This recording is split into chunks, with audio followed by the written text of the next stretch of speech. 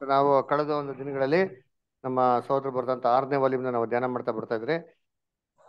So ಈ 6ನೇ ವಾಲ್ಯೂಮ್ನಲ್ಲಿ ನಾವು ಒಂದು ಸಭೆಯ ಒಂದು ನೂತನ ಸೃಷ್ಟಿಯ ಕ್ರಮ ಮತ್ತು ವ್ಯವಸ್ಥೆ ಬಗ್ಗೆ ಏನ್ ಮಾಡಿದೆ ಅನೇಕ ವಿಷಯಗಳನ್ನ ನಾವು ಧ್ಯಾನ ಮಾಡ್ತಾ ಬಂದ್ರಿ. ಆಮೇಲೆ ಆ ಅಧ್ಯಾಯ ಕೊನೆಯದಾಗಿ ಅಂತ್ಯ ಆಗಿದ್ದು ಕೂಡ ನಾವೇನ್ ಮಾಡ್ತೀವಿ ನಾವು ನೋಡಿದ್ರಿ. ಸೊ ಇವಾಗ ನಾವೇನ್ ಮಾಡೋಣ ಅಂದ್ರೆ ಒಂದು ಬೇರೆ ಒಂದು ಅಧ್ಯಾಯನ ನಾವೇನ್ ಮಾಡೋಣ ನಾವು ಶುರು ಮಾಡೋಣ ಅದರ. ಸೊ ಆ ಪುಸ್ತಕದಲ್ಲಿ ವಾಲ್ಯೂಮ್ ಅಲ್ಲಿ ನೋಡ್ಬೇಕಾದ್ರೆ ನೆಕ್ಸ್ಟ್ ಬರೋಂತ ಒಂದು ಅಧ್ಯಾಯ ಯಾವ್ದಪ್ಪ ಅಂದ್ರೆ ನೂತನ ಸೃಷ್ಟಿಯ ನ್ಯಾಯ ಪ್ರಮಾಣ ಅಂತಂದ್ಬಿಟ್ಟು ಅಲ್ರ. ಸೊ ಅದನ್ನ ಓದೋಣ ಅಂತ ನೋಡ್ಬೇಕಾದ್ರೆ ಅದಕ್ಕಿಂತ ತುಂಬಾ ಚೆನ್ನಾಗಿರೋಂಥದ್ದು ಇನ್ನೊಂದು ಮುಖ್ಯವಾಗಿರೋಂಥ ಒಂದು ಪಾಠ ಇದೆ. ಏನಪ್ಪಾ ಅದು ಅಂತಂದ್ರೆ ನೂತನ ಸೃಷ್ಟಿಯ ಭೂಲೋಕದ ಒಂದು ಹಕ್ಕುಗಳು ಎಂಬುದಾಗಿ ಅದಿದೆ. ಇದನ್ನ ಏನಕ್ಕೆ ಓದೋಣ ಅಂತ ನೋಡ್ಬೇಕಾದ್ರೆ ನಮ್ಮ ಭೂಲೋಕದ ಪ್ರಯಾಣದಲ್ಲಿ ಮುಖ್ಯವಾಗಿ ನಾವು ಭೂಲೋಕದಲ್ಲಿ ಯಾವ ರೀತಿ ಇರಬೇಕು, ಯಾವ ತರ ನಡ್ಕೊಬೇಕು, ಏನೆಲ್ಲ ವಿಚಾರಗಳನ್ನ ನಾವು ಅನುಸರಿಸ್ಬೇಕು ನಾವು ಲೋಕದಲ್ಲಿ ಇರ್ಬೇಕಾದ್ರೆ ಅಂದ್ಬಿಟ್ಟು ಇದನ್ನ ತುಂಬಾ ಚೆನ್ನಾಗಿ ನಮಗೆ ಕೊಟ್ಟಿದ್ದಾರೆ. ಅದರಿಂದ ಇದು 6ನೇ ವಾಲ್ಯೂಮ್ನಲ್ಲಿ 14ನೇ ಅಧ್ಯಾಯ 6ನೇ ವಾಲ್ಯೂಮ್ನಲ್ಲಿ 14ನೇ ಅಧ್ಯಾಯ ಆ ಏನಪ್ಪಾ ಅಂತ ಒಂದು ಹೆಡ್ಡಿಂಗ್ ಬರ್ತಾರೆ ಅಂತಂದ್ರೆ ನೂತನ ಸೃಷ್ಟಿಯ ಪ್ರಾಪಂಚಿಕ ಹಂಗುಗಳು ಅಂತ. ಕನ್ನಡದಲ್ಲಿ ಪೇಜ್ ನಂಬರ್ 308 308. ದಯವಿಟ್ಟು ಸಹೋದರ ಸಹೋದರಿಗಳೆಲ್ಲ ಯಾರೆಲ್ಲ ಓದಕ್ಕಿದ್ದಾರೋ ಅವರು ಕನ್ನಡದಲ್ಲಿ ಪುಟ 308 ಅದನ್ನ ತೆಗಿಬೇಕಾಗಿ ಕೇಳ್ಕೊಂತೀನಿ. ಇಂಗ್ಲಿಷಲ್ಲಿ ಪೇಜ್ ನಂಬರ್ 563. ಸೊ ಸಹೋದರ ಸಹೋದರಿಗಳು ಯಾರೆಲ್ಲ ಓದಕ್ಕಿದ್ದೀರೋ ದಯವಿಟ್ಟು ತಮ್ಮ ಕೈಗಳನ್ನ ಎತ್ತಿದ್ರೆ ಎಲ್ಲರಿಗೂ ಅವಕಾಶಗಳನ್ನ ಕೊಡಕ್ಕೆ ಅನುಕೂಲ ಆಗ್ಬೋದು. ಓದುವಂತ ಬ್ರದರ್ ಸಿಸ್ಟರ್ಸ್ ಯಾರು ಇದ್ರೆ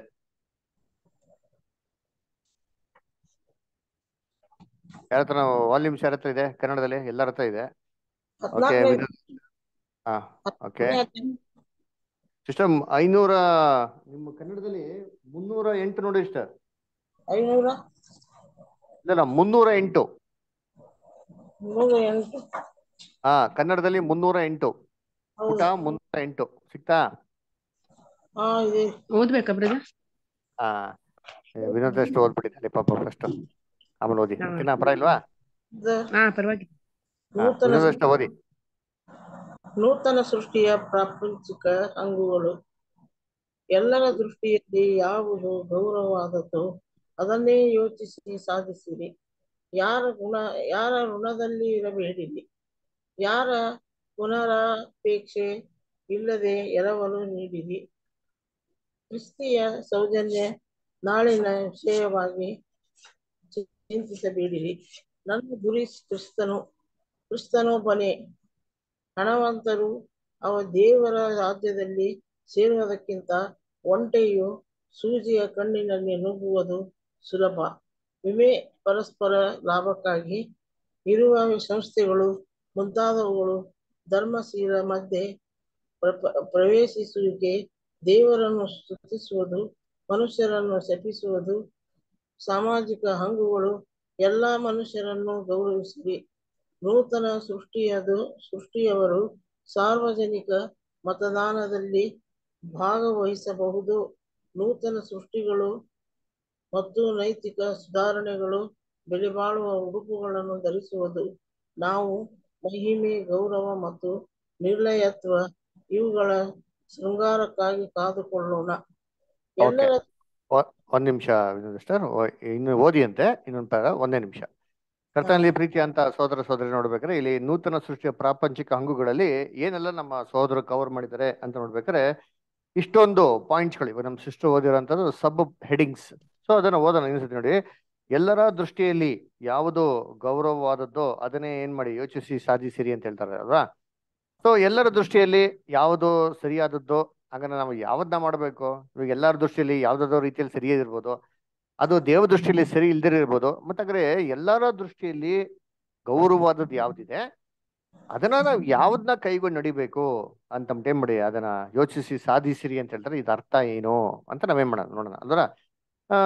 ಎರಡನೇದು, ಯಾರ ಋಣದಲ್ಲಿರಬೇಡಿರಿ ಅಂತಂದ್ಬಿಟ್ಟು ಅಲ್ವರ. ಯಾವ ಪುನರಾಪೇಕ್ಷ ಇಲ್ಲದೆ ಎಲ್ಲರೂ ಎರವಲ ನೀಡಿರಿ ಅಂದ್ರೆ ಕಾಣಿಕೆ ನೀಡಿರಿ ಅಂದ್ರೆ ಹೆಲ್ಪ್ ಮಾಡಿ ಅಂತ ಬಿಡದ್ರ. ಹಾಗಾದ್ರೆ ಯಾರ ಋಣದಲ್ಲಿ ಇರ್ಬೇಡಿ ಅಂತ ಏನರ್ಥ ಅಂದ್ರೆ ನೀವು ಯಾರಿಗೂ ಏನೋ ಕೊಡೋ ರೀತಿಲಿ ಇರ್ಬೇಡಿ ಅದರ ಅಥವಾ ಸಾಲ ಪಡೆಯೋ ರೀತಿಲಿ ಇಡಕ್ ಮಾಡ್ಕೋ ಹೋಗ್ಬೇಡಿ. ಏನಿದೆ ಅರ್ಥ ಅದರ ಓ ನೋ ಮ್ಯಾನ್ ಎನಿಥಿಂಗ್, ಯಾವುದೇ ರೀತಿ ನೀವು ಸಾಲದಲ್ಲಿ ಇರಕ್ ಹೋಗ್ಬೇಡಿ ಅಂತ ಏನ್ ಮಾಡ್ತಾರೆ ಅಲ್ಲಿ ಅಲ್ಲಿ ಹೇಳ್ತಾರೆ ಅಲ್ವರ. ಸೊ ನೋಡ್ಬೇಕ್ರೆ ಆ ಏನ್ರಿ ಎಲ್ಲರಿಗೂ ನೀವೇನ್ ಮಾಡಿ ನೀವು ಕೊಡೋರಾಗಿರಿ ಅಂತ ಹೇಳ್ತಾರೆ. ಹೆಂಗಪ್ಪ ಕೊಡೋದು, ನಮ್ಗೆ ಇಲ್ಲ ಅಂತಾನೆ ಬೇರೆಯವ್ರಿಗೆ ಹೆಂಗ್ ಕೊಡಕ್ ಆಗ್ತದೆ ಅಂದ್ರೆ ಅದ್ ಅರ್ಥ ಏನು ಅಂತ ನೋಡೋಣ ಅಂದ್ರ. ಆಮೇಲೆ ಏನ್ರಿ ಕ್ರೈಸ್ತಿಯ ಸೌಜನ್ಯ ಅಲ್ಲ ಕ್ರಿಶ್ಚಿಯಾನಿಟಿಯಲ್ಲಿ ಅಂದ್ರೆ ನಮ್ಮ ಯೇಸು ಕ್ರಿಸ್ತ ಹೇಳಂತ ರೀತಿಯಲ್ಲಿ ಯಾವ ರೀತಿ ನಡ್ಕೊಬೇಕು, ಒಬ್ಬ ನೂತನ ಸೃಷ್ಟಿ ಆದವರು ಸಮಾಜದಲ್ಲಿ ಯಾವ ರೀತಿ ನಾವು ನಡ್ಕೊಬೇಕು, ಎಷ್ಟು ಮಟ್ಟಿಗೆ ನಮ್ಮ ಒಂದು ಸೌಜನ್ಯ ಇರಬೇಕು ಅಂತಂದ್ಬಿಟ್ಟು ಅಲ್ಲರ. ಆಮೇಲೆ ನಾಳಿನ ವಿಷಯವಾಗಿ ಚಿಂತಿಸಬೇಡಿರಿ. ಯೇಸು ಕ್ರಿಸ್ತ ಹೇಳ್ತಾರ ನಾಳೆ ಬಗ್ಗೆ ಚಿಂತೆ ಮಾಡಕ್ ಹೋಗ್ಬೇಡಿ, ನಾಳೆ ಅದ್ರ ಬಗ್ಗೆ ಏನ್ ಮಾಡ್ತಾರೆ ಚಿಂತೆ ಮಾಡ್ತಾರೆ, ಇವತ್ತಿನ ಕಾಟ ಇವತ್ತಿಗೆ ಸಾಕು ಅಂತಂದ್ಬಿಟ್ಟು ಏನ್ ಮಾಡ್ತಾರೆ ಹೇಳ್ತಾರಲ್ಲ, ಅದ ಅರ್ಥ ಏನು? ಹಾಗೆ ನಾಳೆ ಬಗ್ಗೆ ಚಿಂತನೆ ಮಾಡ್ಬಿಡ್ದಾ? ಇವಾಗ ಉದಾಹರಣೆ ನೋಡ್ಬೇಕ್ರೆ ನಾಳೆ ನಮ್ಮ ಮನೆ ಬಾಡಿಗೆ ಕಟ್ಟಬೇಕು ಅದರ ಅದ್ರ ಬಗ್ಗೆ ಚಿಂತೆ ಮಾಡಿದ್ರೆ ಆಗ್ತದಾ? ನಾಳೆ ನಮ್ಮ ಮಕ್ಕಳಿಗೆ ಸ್ಕೂಲ್ ಫೀಸ್ ಕಟ್ಟಬೇಕು ಅದನ್ನ ಚಿಂತೆ ಮಾಡಿದ್ರೆ ಆಗ್ತದಾ? ಹಂಗಾದ್ರೆ ಅರ್ಥ ಏನು?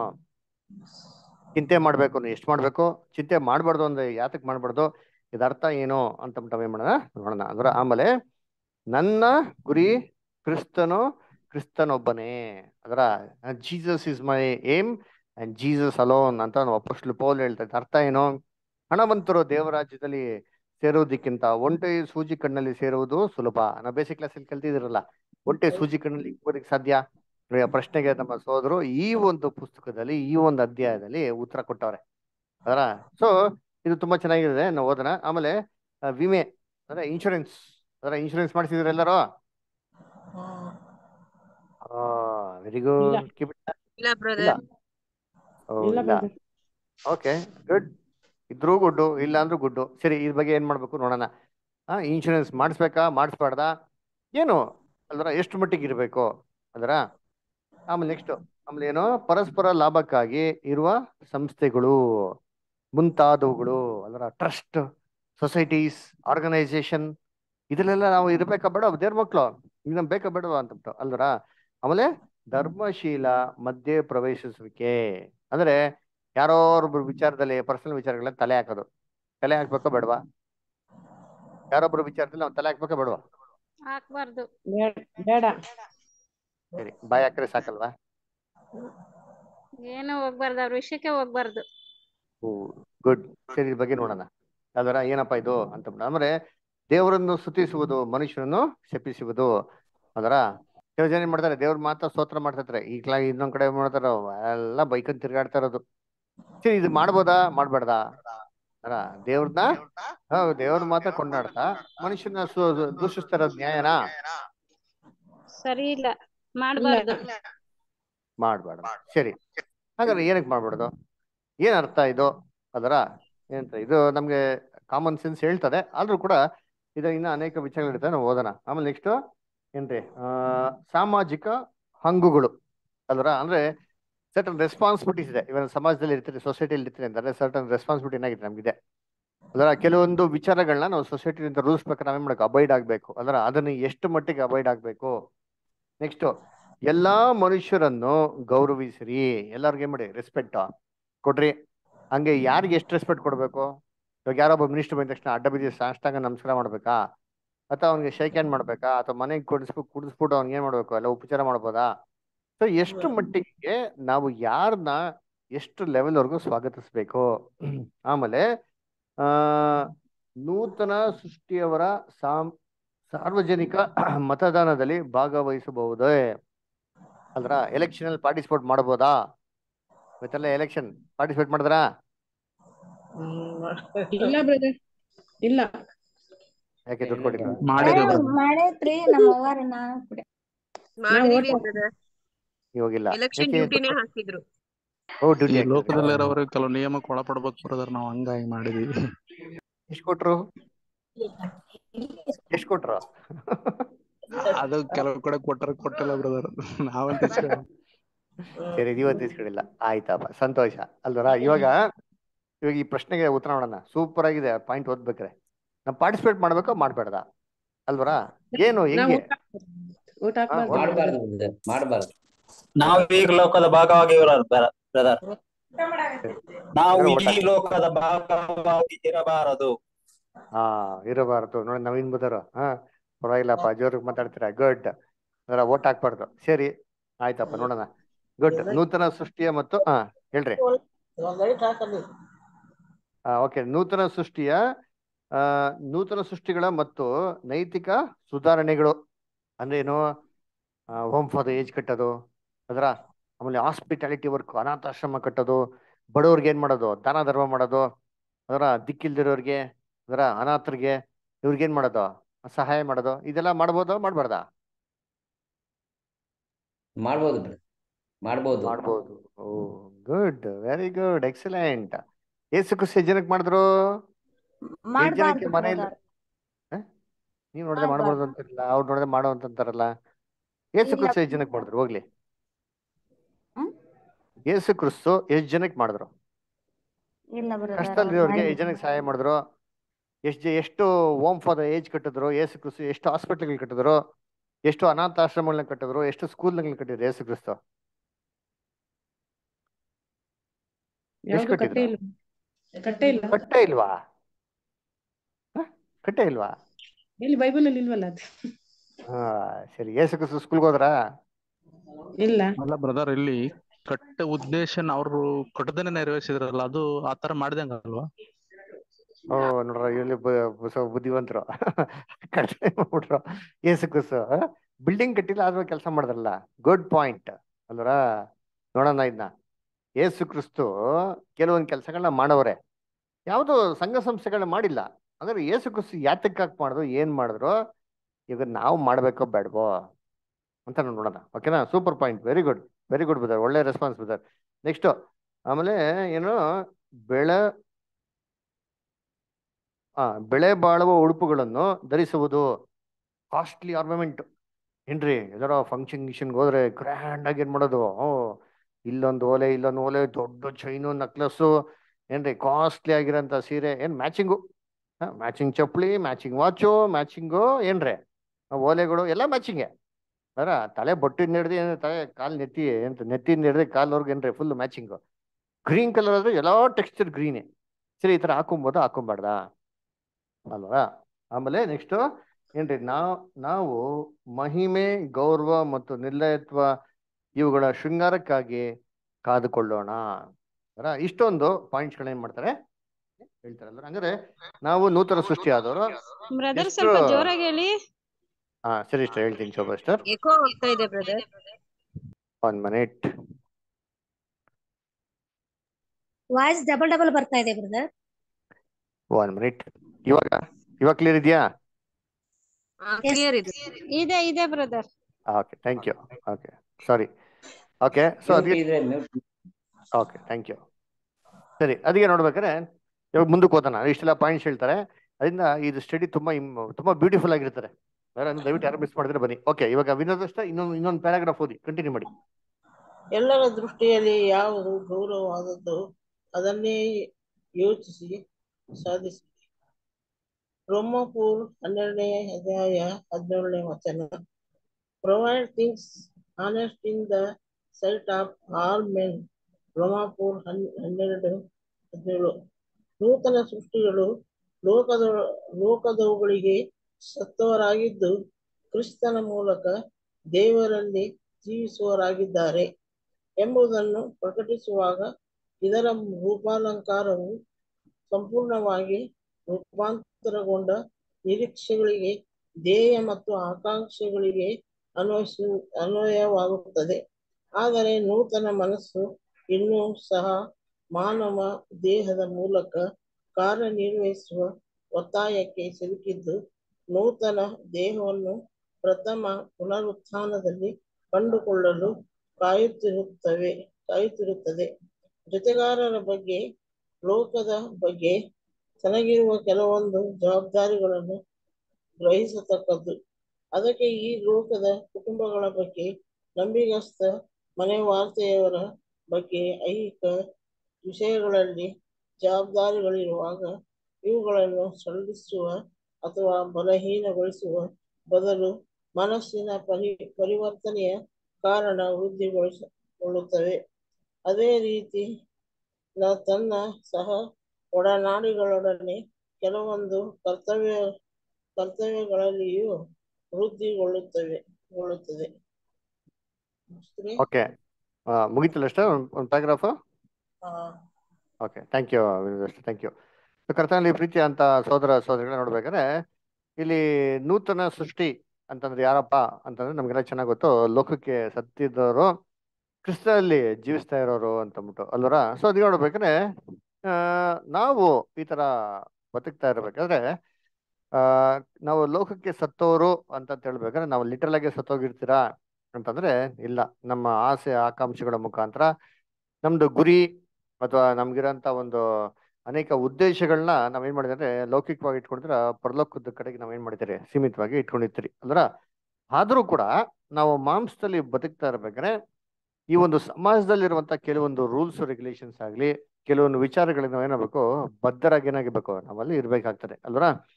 ಸೊ ಅದರಿಂದ ನೋಡ್ಬೇಕಾದ್ರೆ ನಾವು ಮೊದಲನೇ ಪುನರುತ್ಥಾನದಲ್ಲಿ ಸಂಪೂರ್ಣವಾಗಿ ಕ್ರಿಸ್ತನ ಜೊತೆಗೆ ಸೇರುವ ತನಕ ಸ್ವಲ್ಪ ರೆಸ್ಪಾನ್ಸಿಬಿಲಿಟೀಸ್ ಏನಾಗಿದೆ ಭೂಲೋಕದಲ್ಲಿ ನಮ್ಗೆ ಏನಾಗಿದೆ ಇವಾಗ ಅಲ್ಲಿ ಇದೆ ಅದರ. ಇದನ್ನ ಏನ್ ಮಾಡ್ಬೇಕು, ಅದೇ ರೀತಿಯಲ್ಲಿ ಮಾಡ್ಬೇಕು, ನಾವು ಕೈಗೊಂಡು ಏನ್ ಮಾಡ್ಬೇಕು, ಒಂದು ಲೆವೆಲ್ವರೆಗೂ ನಾವು ನಡಿಬೇಕು. ಉದಾಹರಣೆಗೆ ಹೇಳ್ಬೇಕಾದ್ರೆ ಇವಾಗ ನಾವು ಏನಾಗಿದ್ರೆ ನಾವು ದೇವರಾಜ್ಯದ ಮಕ್ಕಳು, ಬೆಳಕಿನ ಮಕ್ಕಳು, ಅದರ ದೇವರ ಒಂದು ಮಕ್ಕಳು ಅಂತ ನಾವ್ ಏನ್ ಮಾಡ್ತಾರೆ, ನಮ್ಗೆ ಅನೇಕ ಒಂದು ಟೈಟ್ಲ್ಗಳು ಏನ್ ಮಾಡ್ತಾರೆ ನಮ್ಗೆ ಕೊಟ್ಟಿದ್ದಾರೆ ಅಲ್ವರ.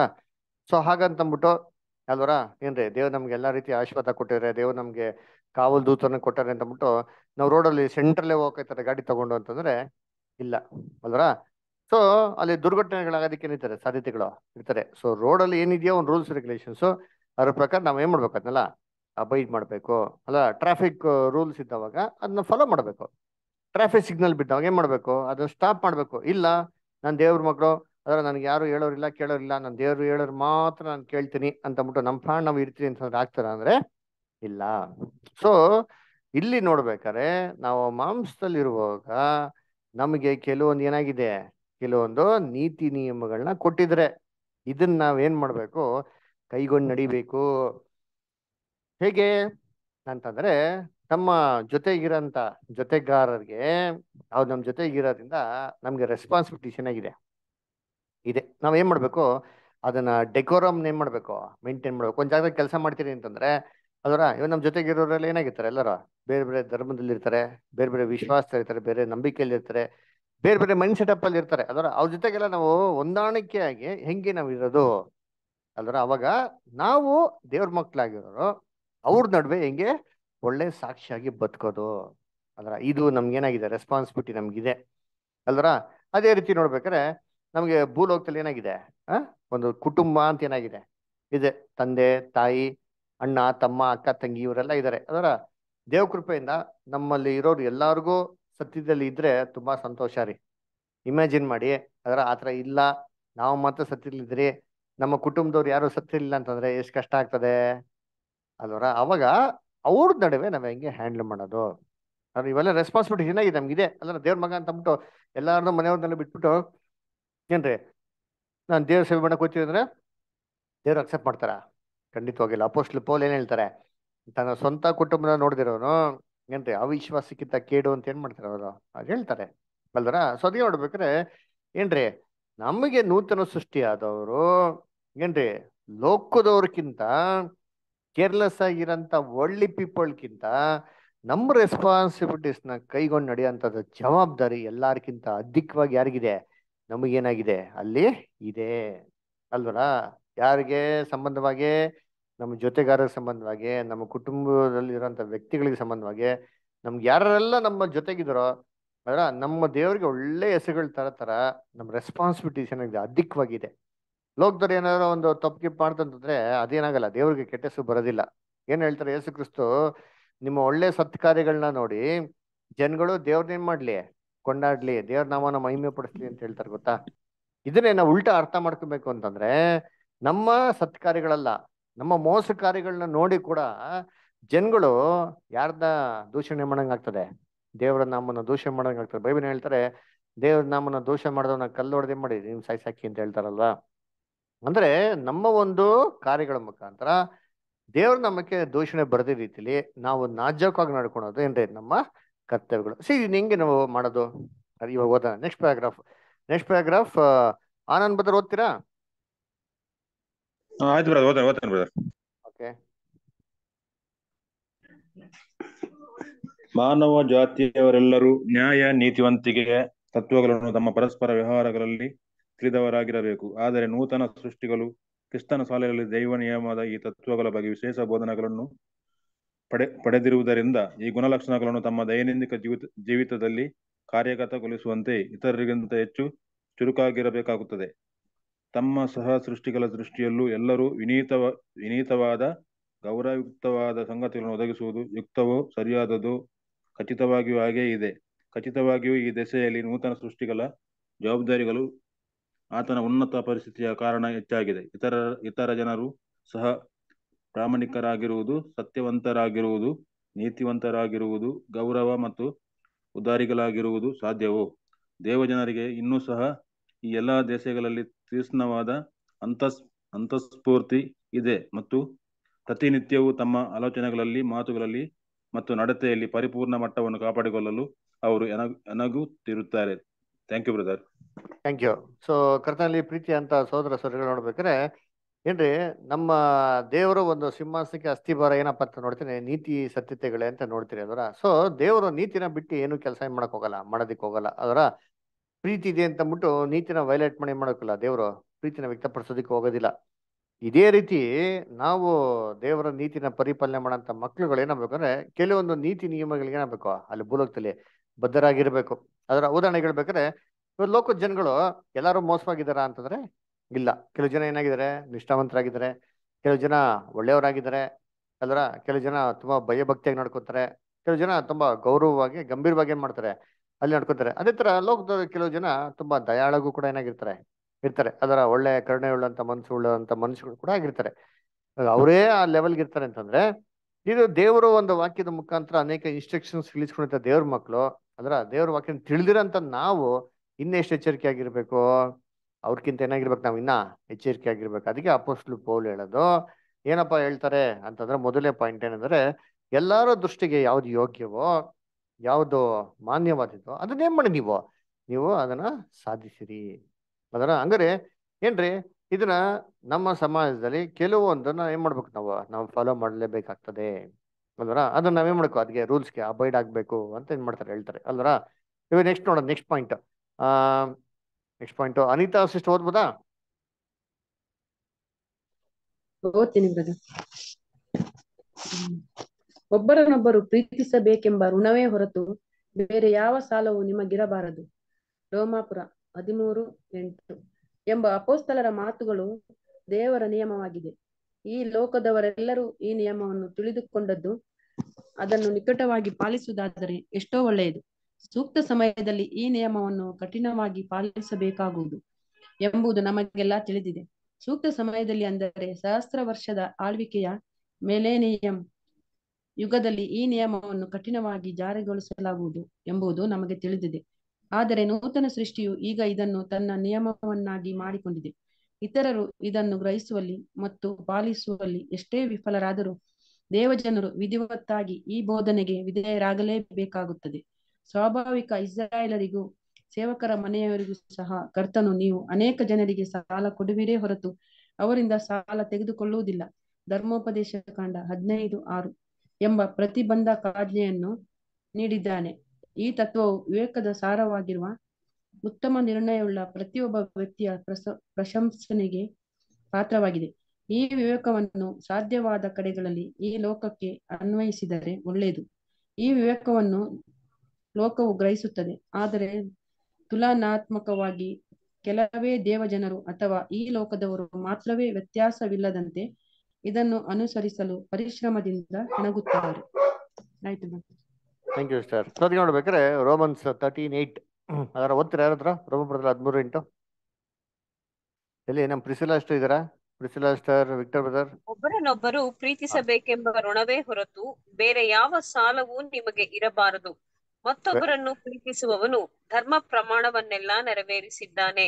Thank you sir. ಸೊ ಅದಕ್ಕೆ ನೋಡ್ಬೇಕಾದ್ರೆ ನಿಮ್ಗೆ ಪ್ರೀತಿಯ ಹೊರತು ಬೇರೆ ಯಾವ ಸಾಲವೂ ಇರಬಾರದು ಅಂತ ಏನ್ ಮಾಡ್ತಾರೆ ಹೇಳ್ತಾರೆ ಅಲ್ದರ. ಅದಕ್ಕೆ ನೋಡ್ಬೇಕಾದ್ರೆ ಇಲ್ಲಿ ನಮಗೆ ಏನಪ್ಪಾ ಕೊಡ್ತಾರೆ ಅಂತಂದ್ರೆ, ನೂತನ ಸೃಷ್ಟಿ ಆಗಿರೋರು ಏನ್ ಮಾಡ್ಬೇಕು ಅಂತಂದ್ರೆ ಪ್ರೀತಿ ಅಂತಂದ್ಬಿಟ್ಟು ಕೊಡೋರಾಗಿರ್ಬೇಕು ಅಂತ ಏನ್ ಮಾಡ್ತಾರೆ ಅಲ್ಲಿ ಹೇಳ್ತಾರೆ. ಇದು ಬಿಟ್ಟು ಬೇರೆ ಯಾವುದೇ ರೀತಿ ಸಾಲ ಏನ್ ಮಾಡ್ಬಾರ್ದು, ಹಿಡ್ಕೊಂಬಾರ್ದು ಹೇಳ್ತಾರೆ. ನಾವು ಧರ್ಮಶಾಸ್ತ್ರ ಕೂಡ ನೋಡ್ತೀರಿ, ಸತ್ಯವೇದಲ್ಲಿ ಕೂಡ ಏನಪ್ಪ ನೋಡ್ತೀವಿ ಅಂತಂದ್ರೆ ದೇವರು ಇಟ್ಟಿರಂತ ಒಂದು ಫೈನಲ್ ಟೆಸ್ಟ್ ಏನಪ್ಪಾ ಅಂತಂದ್ರೆ ಲವ್. ಅದರ ಕ್ರಿಸ್ತನ ರಾಜ್ಯದಲ್ಲಿ ಏನ್ರಿ ಎಲ್ಲಾರು ಒಂದು ಆದಾಮ್ಗಿರಂತ ಪರಿಪೂರ್ಣ ಹಂತಕ್ಕೆ ಬರ್ಬೇಕಾದ್ರೆ ದೇವರ ಫೈನಲ್ ಟೆಸ್ಟ್ ಏನಪ್ಪಾ ಅಂತಂದ್ರೆ ಲವ್. ಅರ ಅವನೇನ್ರಿ ಕ್ರಿಸ್ತನ ಒಂದು ಸ್ವಾರೂಪ್ಯದಲ್ಲಿ ಬೆಳೆದಿ ಆ ಪ್ರೀತಿಯ ಪರಿಪೂರ್ಣ ಅಂತ ಒಂದು ಮಟ್ಟಕ್ಕೆ ಏನಾಗಬೇಕು ಅವರು ಮುಟ್ಟಬೇಕು ಅಲ್ವರ. ಅದು ನಮಗೆ ಇವಾಗ ಏನಾಗ್ತದೆ, ಇವಾಗ ಅಪ್ಲಿಕೇಬಲ್ ಆಗ್ತದೆ. ಕ್ರಿಸ್ತನ ರಾಜ್ಯದಲ್ಲಿ ಕಡ್ಡಾಯವಾಗಿ ಏನ್ ಮಾಡ್ತಾರೆ, ಅದು ಇಂಪ್ಲಿಮೆಂಟ್ ಮಾಡೇ ಮಾಡ್ತಾರೆ. ಅದರ ಫೋರ್ಸ್ಫುಲ್ ಆಗಿ ಇವಾಗ ನೂತನ ಸೃಷ್ಟಿಯಾಗಿ ಏನ್ ಮಾಡ್ತಾರೆ, ಒಂದು ಅವಕಾಶ ಕೊಟ್ಟಿದ್ದಾರೆ ವಾಲಂಟಿಯರ್ಗೆ. ಅವ್ರೇ ಏನ್ ಮಾಡ್ಬೇಕು, ಇದನ್ನ ಡೆವಲಪ್ ಮಾಡ್ಕೊಬೇಕು ಅಂತಂದ್ಬಿಟ್ಟು ಅಲ್ವರ.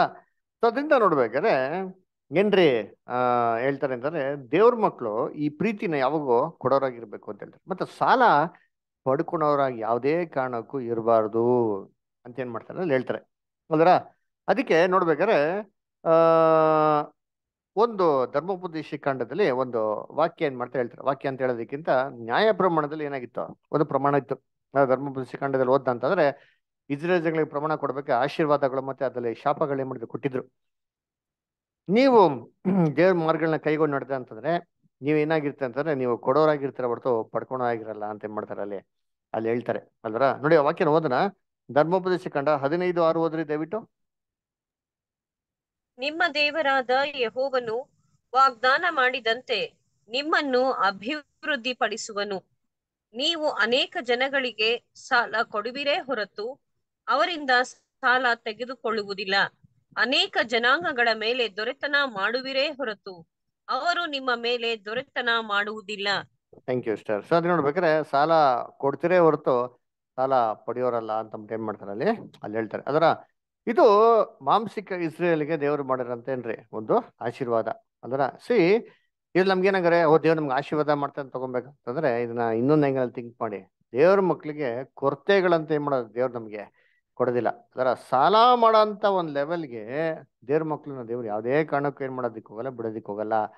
ಅಂದ್ರೆ ನಮ್ಮ ಒಂದು ಜೀವಿತನ ಸುಧಾರಣೆ ಮಾಡಿಕೊಂಡು ಅದಕ್ಕೆ ತರಂತದ್ ಏನ್ರಿ ವೆರಿ ವೆರಿ ಇಂಪಾರ್ಟೆಂಟ್ ಅಂತ ಹೇಳ್ತಾರೆ. ನೋಡಿ ಇವಾಗ ಯೋಚನೆ ಮಾಡಿ, ಲೋಕದಲ್ಲಿ ಇರೋದು ಏನ್ರಿ ಭಯಂಕರ ಸಾಲ ಸಾಲ ಸಾಲ. ಬ್ಯಾಂಕ್ ಬಿಸ್ನೆಸ್ ಸಖತ್ತಾಗಿ ಓಡ್ತೈತೆ ಅದರ, ಬ್ಯಾಂಕಿಂಗ್ ಬಿಸ್ನೆಸ್ ಅದರ.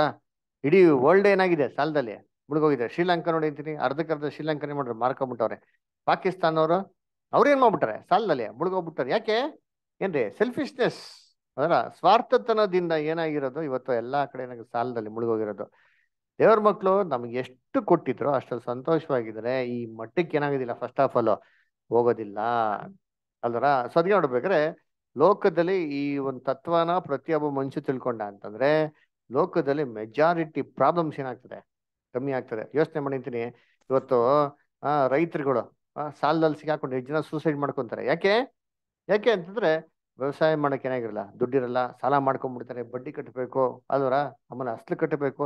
ಎಲ್ಲಿಂದ ತರನ ಜೀವನ ಮಾಡೋಣ, ಸಾಲ ತೀರ್ಸೋಣ ಅಂತ ಏನ್ ಮಾಡ್ತಾರೆ, ಎಷ್ಟು ಜನ ಸೂಸೈಡೇ ಮಾಡ್ಕೊಂಡ್ಬಿಡ್ತಾರೆ ಅದರ. ಅದರಿಂದ ದೇವ್ರ ಮಕ್ಕಳು ಏನಾಗಿರ್ಬಾರ್ದಂತೆ, ಸಾಲ ಮಾಡ್ಕೊಳೋರಾಗಿರ್ಬಾರ್ದು ಅಲ್ರ. ಸೊ ದೇವ್ರು ವಾಗ್ದಾನ ಮಾಡಿದ್ದಾರೆ ಅಂತಂದ್ರೆ ದೇವರು ಒಂದು ಮಕ್ಳ ಜೀವಿತದಲ್ಲಿ ಎಂತ ಸಾಕಷ್ಟು ಒಂದು ಸಫಿಶಿಯಂಟ್ ಆಗಿರೋಂಥ ಆಶೀರ್ವಾದ ಏನ್ ಮಾಡ್ತಾರೆ ದೇವರು ಅದನ್ನ ಕೊಡ್ತಾರೆ. ಸೊ ಈ ರೂಲ್ನ, ಯಾವ ರೂಲು ಅದರ, ಸಾಲ ಮಾಡ್ಕೊಂಡಿರೋಂಥ ರೂಲ್ನ ದೇವ್ರ ಮಕ್ಳು ತಮ್ಮ ಜೀವಿತದಲ್ಲಿ ಮಾಡಬೇಕು, ಇಂಪ್ಲಿಮೆಂಟ್ ಮಾಡಬೇಕು ಅಂತ ಹೇಳ್ತಾರೆ. ಸರಿ, ನೆಕ್ಸ್ಟ್ ಪ್ಯಾರಾಗ್ರಾಫ್ ಹೋದನ. ಹಿಂಗೆ ಇನ್ನೊಂದು ಪ್ಯಾರಾಗ್ರಾಫ್ ಯಾರು ಓದ್ತೀರಾ?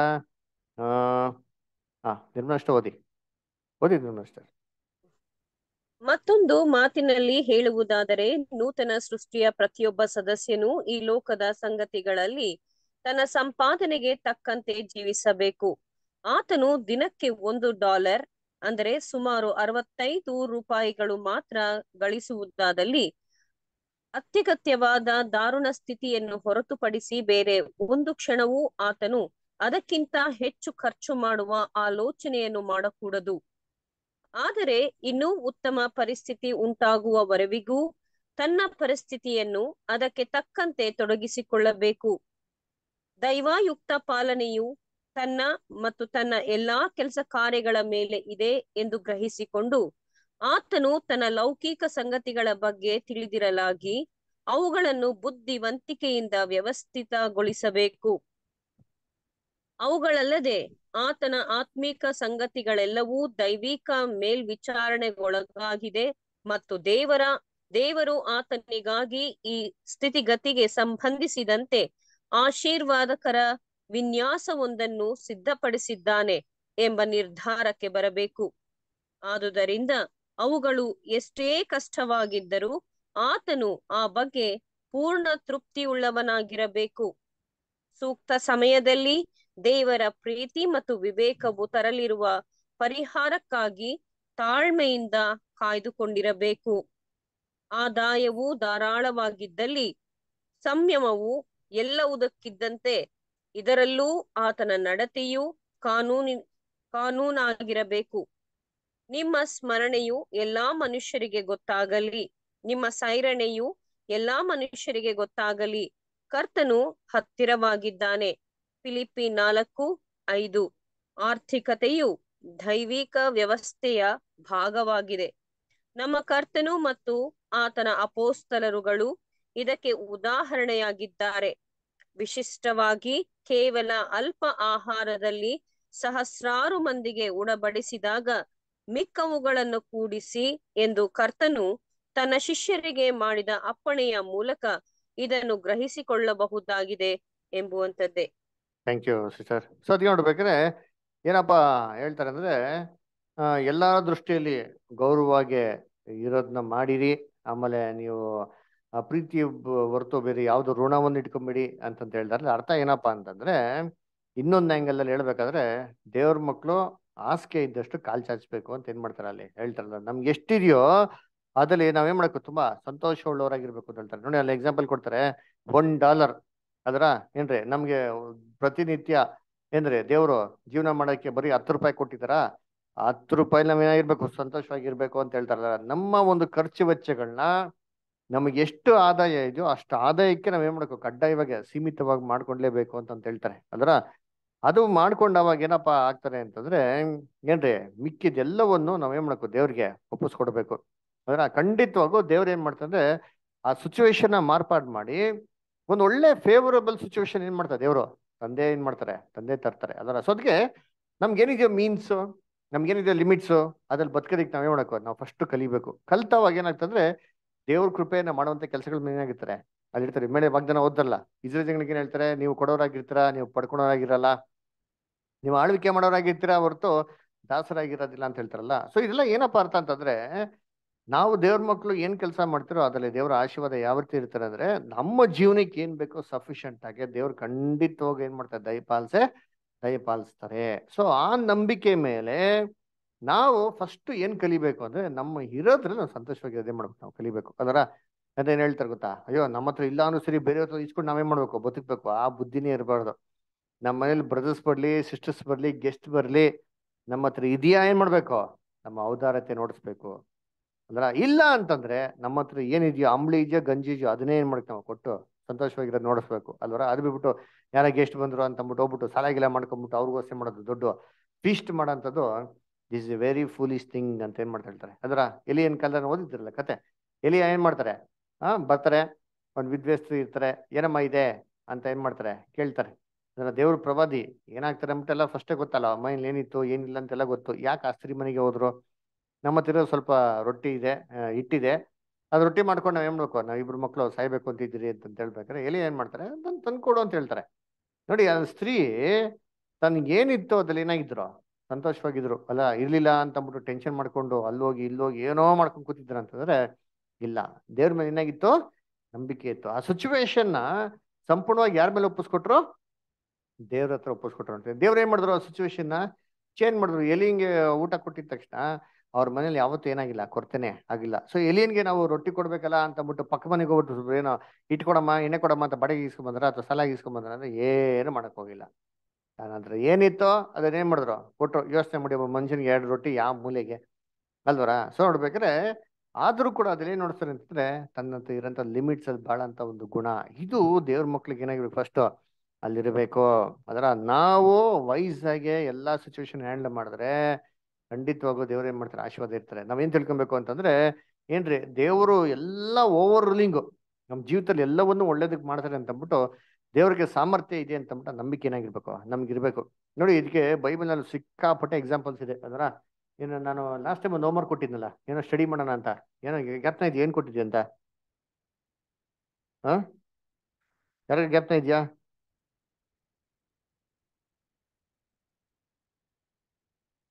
ಹಾ ಬ್ರದರ್ ಮರ್ತ್ಬಿಟ್ಟೆ ಬ್ರದರ್ ಹೇಳ್ರಿ. ನೀವು ಮರ್ತೋಗ್ಬಿಟ್ರಾ? ನಾನೇ ಮರ್ತೋಗ್ಬಿಟ್ಟೆ. ಹಾ ಸರಿ, ನಾನು ಏನು ಕೊಟ್ಟೆ? ಕಳೆದ ಸತಿ ಹೇಳ್ದಲ್ಲ, ಏನೋ ಡಿಸ್ಕಷನ್ ಮಾಡೋಣ ಅಂತ ಹೇಳಿದೆ, ಮರ್ತೋಗ್ಬಿಟ್ಟೆ.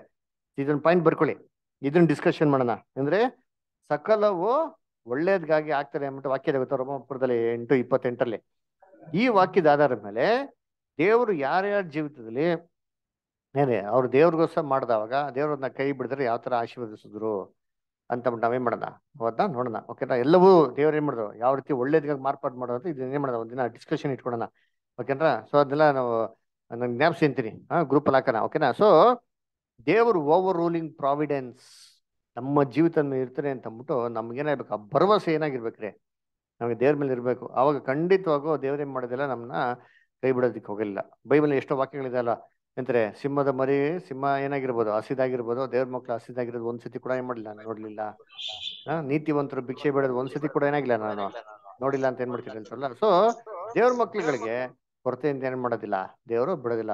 ಆದ್ರೆ ನಮ್ಗೆ ನಮ್ಮ ದೃಷ್ಟಿಯಲ್ಲಿ ತುಂಬಾ ಒಂದ್ ಏನಾಗಿರ್ಬೋದು, ನಾವು ತುಂಬಾ ಚೀಪಾಗಿ ಬದುಕ್ತಾ ಇರ್ಬೋದು, ತುಂಬಾ ಕಷ್ಟದಲ್ಲಿ ಇದ್ದಿರ್ಬೋದು. ಆದ್ರೆ ಕಷ್ಟದಲ್ಲೇನೆ ನಾವು ನಮ್ಮ ಜೀವನ ಸಾಗಿಸೋದಕ್ಕೆ ನಾವು ಪ್ರಯತ್ನ ಮಾಡಿದವಾಗ ದೇವ್ರು ಖಂಡಿತವಾಗಿ ಏನ್ ಮಾಡ್ತಾರೆ, ನಮ್ಮ ಆಶೀರ್ವಾದಗಳನ್ನ ಮಾಡೇ ಮಾಡ್ತಾರೆ ಅಲ್ವರ. ಸೊ ಅದಕ್ಕೆ ನೋಡ್ಬೇಕಾದ್ರೆ ಏನ್ರಿ, ದೇವರು ಒಂದು ಸೂಪರ್ವಿಷನ್ ಏನಾಗಿದೆ ಇದೆ. ಅವಾಗ ನಾವ್ ಏನಪ್ಪಾ ಮಾಡ್ಬೇಕು ಅಂದ್ರೆ, ನಮ್ಮ ಕಂಡೀಷನ್ಸ್ ನ ಚೇಂಜ್ ಮಾಡ್ಕೊಂಡು ಬಹು ತಾಳ್ಮೆಯಿಂದ ನಾವು ಜ್ಞಾನವಾಗಿ ನಡ್ಕೊಂಡಾಗ ಏನ್ರಿ ದೇವ್ರು ಖಂಡಿತವಾಗಿ ಏನ್ ಮಾಡ್ತಾರೆ, ಆಶೀರ್ವಾದ ಮಾಡ್ತಾರೆ. ಅದರ ಹೆಂಗಿರ್ಬೇಕು ಅಂತ ಹೇಳ್ತಾರೆ, ಅಪೋಸ್ಟಲ್ ಪೌಲ್ ಹೇಳ್ತಾರಲ್ಲ, ನಿಮ್ಮ ಸೇರಿ ನೀವು ಏನ್ರಿ ಎಲ್ಲಾರ ಒಂದು ಮುಂದೆ ಹೆಂಗಿರ್ಬೇಕಂತೆ, ಹ ಏನ್ರಿ ಯೋಗ್ಯವಾಗಿರ್ಬೇಕು ಅಂತ ಹೇಳ್ತಾರೆ ಗೊತ್ತಾ. Let your moderation be known ಅಂಟು ಆಲ್ ಮೆನ್ ಅಂತ ಹೇಳ್ತಾರೆ. ಏನದು ಅರ್ಥ ಅಂತಂದ್ರೆ, ನಮಗೆ ಇರೋಂಥದ್ರಲ್ಲೇ ನಾವು ಜೀವಿತ ಮಾಡ್ಬೇಕಾದ್ರೆ ಅಕ್ಕಪಕ್ಕದವ್ರಿಗೆಲ್ಲ ಏನ್ ನಾವು ಕೊಡ್ತೀವಿ ಗೊತ್ತಾ, ಒಂದು ಒಳ್ಳೆ ವಿಟ್ನೆಸ್. ನೋಡಪ್ಪ ಎಷ್ಟು ಕಷ್ಟದಲ್ಲಿದ್ರು ಸರಿ ಅಂತ ಅದ್ರಲ್ಲಿ ಏನಾಗಿದ್ದಾರೆ, ಇರೋದ್ರಲ್ಲೇ ಸಂತೋಷವಾಗಿದ್ದಾರಲ್ಲ ಅಂತ ಅಂದ್ಬಿಟ್ಟು ಏನ್ ಮಾಡ್ತಾರೆ, ಅದನ್ನ ನಮ್ಗೊಂದು ಪಾಠ. ಈ ತರ ಇದ್ರೆ ಏನ್ ಹೇಳ್ತಾರೆ ಅಂದ್ರೆ, ನಮ್ಮ ಸಹೋದರು ದೇವ್ರ ಆಶೀರ್ವಾದ ಏನ್ ಮಾಡ್ತಾರೆ, ಅವ್ರಿಗೆ ಮಾಡೇ ಮಾಡ್ತಾರೆ ಅಂತ ಅಂದ್ಬಿಟ್ಟು. ಅದರ ಆಶೀರ್ವಾದ ಮಾಡಿದಾಗ ಹೇಗಿರ್ಬೇಕು ಅಂತಂದ್ರೆ, ತುಂಬಾ ಆಶೀರ್ವಾದ ಮಾಡ್ಬಿಟ್ರು ಅಂತ ಧಾರಾಳವಾಗಿ ಏನ್ ಮಾಡೋದು, ಸುಮ್ಮನೆ ವೀನ್ವಾಗಿ ದುಡ್ಡನ್ನ ದರ್ಬಾನ್ ಮಾಡೋದು ಅಂತದ್ದು ಅಲ್ಲ. ಎಲ್ಲಾ ವಿಚಾರದಲ್ಲಿ ತುಂಬಾ ಎಕಾನಮಿಯಾಗಿ ಏನ್ ಮಾಡ್ಬೇಕು, ನಾವು ಡೀಲ್ ಮಾಡ್ಬೇಕು ಅಲ್ವರ. ನೋಡ್ರಿ, ಏನೋ ಒಂದು ವಸ್ತು ಇದೆ, ಅದು ₹1,000 ತಕ್ಷಣ ಕಣ್ಮುಚ್ಕೊಂಡು ₹1,000 ಬಿಸಾಕೊಂಡು ತಂದ್ಬಿಡೋದಲ್ಲ. ಅದೇ ವಸ್ತು ಇನ್ನೊಂದ್ ಕಡೆ ಎಲ್ಲರ ₹100 ₹200 ಸಿಗ್ತಾರೆ ಅಂತಂದ್ರೆ ಜ್ಞಾನ ಏನೋ, ನಮ್ಮ ಇನ್ವೆಸ್ಟ್ಮೆಂಟ್ ಎಲ್ಲಿರ್ಬೇಕು ಅಂತ ವಿಚಾರದಲ್ಲಿ ಇರ್ಬೇಕು. ಇನ್ನ ದೇವ್ರ ನಂಗೆ ಆಶೀರ್ವಾದ ಮಾಡೋ ದುಡ್ಡು ಕೊಟ್ಬಿಟ್ರೆ ಅಂತ ಅಂದ್ಬಿಟ್ಟು ದುಡ್ಡು ಮಾಡೋದಲ್ಲ, ಕೇರ್ಲೆಸ್ಗೆ ಟ್ರೀಟ್ ಮಾಡೋದು ಕೂಡ ಏನಿರಲಿ, ಅದಾದ್ರೆ ವಿಸ್ಡಮ್ ಅಲ್ಲ ಅದು. ದೇವ್ರ ಹತ್ರ ಏನ್ ಮಾಡಕ್ ಹೋಗಿಲ್ಲ, ಯಾವ್ದನ್ನೋ ಮಾಡಕ್ ಹೋಗಿಲ್ಲ. ನೋಡಿ, ನಮ್ಮ ಬ್ರದರ್ ಅಸಲ್ ಸೂಪರ್ ಆಗಿ ಒಂದು ಸಬ್ಜೆಕ್ಟ್ ಬರೀತಾರೆ, divine economy in the ransom ಅಂತ ಬರೀತಾರ್ರಿ. ನೋಡಿ, ದೇವ್ರು ಎಷ್ಟು ಚೆನ್ನಾಗಿ ಪ್ಲಾನ್ ಮಾಡಿದ್ರೆ ಅಂದ್ರೆ, ಒಬ್ನೇ ಮನುಷ್ಯನ್ಗೆ ವಿಮೋಚನೆ ಮಾಡಕ್ಕೆ ಇನ್ನೊಬ್ಬನೇ ಮನುಷ್ಯನಾಗ್ಬೇಕು ಅಂತ ಕ್ರಿಸ್ತನ್ ಏನ್ ಮಾಡೋ ಕಳ್ಸಿಕೊಟ್ರು. ಯೋಚನೆ ಮಾಡ್ರಿ, ಯಾಕೆ ಒಬ್ಬನೇ ಕ್ರಿಸ್ತನ ಕಳ್ಸಿಕೊಟ್ರು? ಯಾಕೆ ಅಂತಂದ್ರೆ, ದೇವ್ರಿಗೆ ವಿಧೇಯನಾಗಿರೋಂಥ ಏಕೈಕ ಮಗ ಒಬ್ಬರೇ ಇದ್ದಿದ್ದು. ಯಾರಪ್ಪ ಅಂತಂದ್ರೆ Jesus the Christ, direct creation of god. ಅದಕ್ಕೆ ದೇವ್ರು ಚೆನ್ನಾಗಿ ಗೊತ್ತು, ತನ್ನ ಮಗನ್ ಬಿಟ್ರೆ ಈ ತರ ವಿಧೇಯತರಾಗಿರೋದು ಯಾರು ನಂಗೆ ಸಿಕ್ಕಲ್ಲ ಅಂತ. ಅದಕ್ಕೆ ಕರೆಕ್ಟಾಗಿ ಏನ್ ಮಾಡ್ತಾರೆ, ಭೂಲೋಕದಲ್ಲಿ ಸೃಷ್ಟಿ ಮಾಡ್ಬೇಕಾದ್ರೆ ಒಬ್ಬೇ ಮನುಷ್ಯನ ಫಸ್ಟ್ ಸೃಷ್ಟಿ ಮಾಡಿ, ಒಬ್ಬ ಮನುಷ್ಯನ ಮುಖಾಂತರ ಪಾಪ ಪಡೋ ತರ ಅನುಭವ ಇಲ್ದಿರ ಏನ್ ಮಾಡ್ತಾರೆ, ಬರೋದಿಕ್ ಬಿಡ್ತಾರೆ. ಅದರಿಂದ ಏನಾಯ್ತು, ತನ್ನಂತ ಇರೋಂಥ ಒಬ್ಬನೇ ಒಬ್ಬ ಮಗ ಅವ್ರಿಗೋಗಿ ರ್ಯಾನ್ಸಮ್ ಕೊಡಕ್ಕೆ ಏನಾಯ್ತು, ಅಲ್ಲಿ ಅನುಕೂಲ ಆಯ್ತು. This is divine economy. ದೇವ್ರ ಏನ್ ಮಾಡಕ್ ಹೋಗಿಲ್ಲ, ಅದನ್ನ ಕೇರ್ಲೆಸ್ಗೆ ಟ್ರೀಟ್ ಮಾಡ್ಲಾ, ವೇಸ್ಟ್ ಮಾಡಕ್ ಹೋಗಿಲ್ಲ. ಎಲ್ಲಾರು ಪಾಪ ಮಾಡ್ರಪ್ಪ, ಎಲ್ಲಾರು ಪ್ರಾಣ ಕೊಟ್ಬಿಟ್ರಪ್ಪ ಅಂತ ಏನ್ ಮಾಡಕ್ ಹೋಗಿಲ್ಲ, ಎಲ್ಲ ಮಾಡಕ್ ಹೋಗಿಲ್ಲ ಅಲ್ವರ. ಅದೇನಾಗಲ್ಲ, ಅದೊಂದು ಪರ್ಫೆಕ್ಷನ್ ಅಲ್ಲ ಅಲ್ವರ. ಅದೇ ರೀತಿ ದೇವ್ರು ನಮ್ಗೆ ಧಾರಾಳ ಕೊಡ್ಬೇಕಾರೆ ಅದನ್ನ ಜ್ಞಾನವಾಗಿ ಏನ್ ಮಾಡ್ಬೇಕು, ನಾವು ಯೂಸ್ ಮಾಡ್ಬೇಕು ಅಲ್ವರ. ಕೆಲವು ಜನ ಏನ್ ಮಾಡ್ತಾರೆ ಅಂತಂದ್ರೆ, ದುಡ್ಡು ಐತೆ ಅಂತ ಏನ್ ಮಾಡೋದು, ಹೋಗಿ ಒಂದ್ 4,000 3,000 5,000 ಏನ್ ಮಾಡೋದು, ಚಪ್ಪಲಿ ಶೂ ಎಲ್ಲ ಹಾಕೋದು. ಏನಪ್ಪ ಅವಶ್ಯಕತೆ ಇದೆ ಅಂತದ್ದು? ಅದ್ರ ಇನ್ನೂ ದೊಡ್ಡ ಬ್ರಾಂಡೆಡ್ ಕಂಪನಿ ಬೇಕಾ? ಬೇರೆ ಕಾಲ್ಗೆ ಹಾಕಿದ್ರೆ ಕಾಲ್ ಸೋದೋಗ್ಬಿಡ್ತದ. ದೇವ್ರ ಮಕ್ಳು ಏನ್ ಮಾಡ್ಬೇಕು, ಇದ್ರಲ್ಲೆಲ್ಲ ವಿಸ್ಡಮ್ ಏನ್ ಮಾಡ್ಬೇಕು, ಯೂಸ್ ಮಾಡ್ಬೇಕು ಅಲ್ವರ. ಏನ್ರಿ, ನಾವು ಎಷ್ಟು ಸೇವಿಂಗ್ಸ್ ಅಂತ ಮಾಡ್ತಿರೋ ಇದನ್ನ ಅಷ್ಟೇ ಎಲ್ಲಿಗೆ ನಾವು ಯೂಸ್ ಮಾಡ್ಬೋದು ಅಂದ್ರೆ, ದೇವರು ಒಂದು ಸರ್ವಿಸ್ ಅಲ್ಲಿ ಏನ್ ಮಾಡ್ಬೋದು, ಯೂಸ್ ಮಾಡ್ಬೋದು. ದೇವ್ರ ಸರ್ವಿಸ್ ಅಲ್ಲಿ ಯೂಸ್ ಮಾಡ್ಬೇಕಾದ್ರೆ ಒಂದೊಂದು ವಿಚಾರದಲ್ಲಿ ತುಂಬಾ ಕೇರ್ಫುಲ್ ಆಗಿ ಏನ್ ಮಾಡ್ಕೊ ಸ್ಪೆಂಡ್ ಮಾಡೋರಾಗಿರ್ಬೇಕು ಅಲ್ವರ. ಅದಕ್ಕೆ ಇದಕ್ಕೆ ಉದಾಹರಣೆ, ನಮ್ ಬೆಸ್ಟ್ ಉದಾಹರಣೆ ನೋಡ್ಬೇಕಾದ್ರೆ ನಮ್ ಜೀಸಸ್ ಕ್ರೈಸ್ಟ್ 4,000 ಜನಕ್ಕೆ ಏನ್ ಮಾಡ್ತಾರೆ, ಊಟ ಹಾಕ್ತಾರೆ.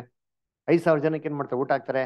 7 ರೊಟ್ಟಿಗಳು, ಮೀನ್ಗಳು ಅದರ 12 ಬಂತಲ್ಲ, 5 ರೊಟ್ಟಿ 2 ಮೀನು ಅಲ್ವರ. ಸೊ ಇಲ್ಲಿ ಆ ಮೀನ್ಗಳು ರೊಟ್ಟಿಗಳೆಲ್ಲ ಕೊಟ್ಟಿದ್ಮೇಲೆ ಯೇಸು ಕ್ರಿಸ್ತ ಏನ್ ಕೇಳ್ತಾರೆ ಶಿಷ್ಯನ ಹತ್ರ, ಎಷ್ಟು ಉಳ್ದಿದೆ ಅಂತಂದ್ಬಿಟ್ಟು. ಅದರ ಉಳ್ದಿರೋದ್ ಏನ್ ಮಾಡ್ತಾರೆ, ಸರಿ ನಮ್ ಕೆಲಸ ಆಯ್ತು ಬಿಸಾಕ್ಬಿಡು ಅಂತ ಅಂತಾರೆ. ಯೇಸು ಕ್ರಿಸ್ತು ಏನ್ ಮಾಡ್ತಾರೆ, ಪುಟ್ಟಿಯಲ್ಲಿ ತುಂಬ್ರಿ ಅಂತಾರ್ರಿ.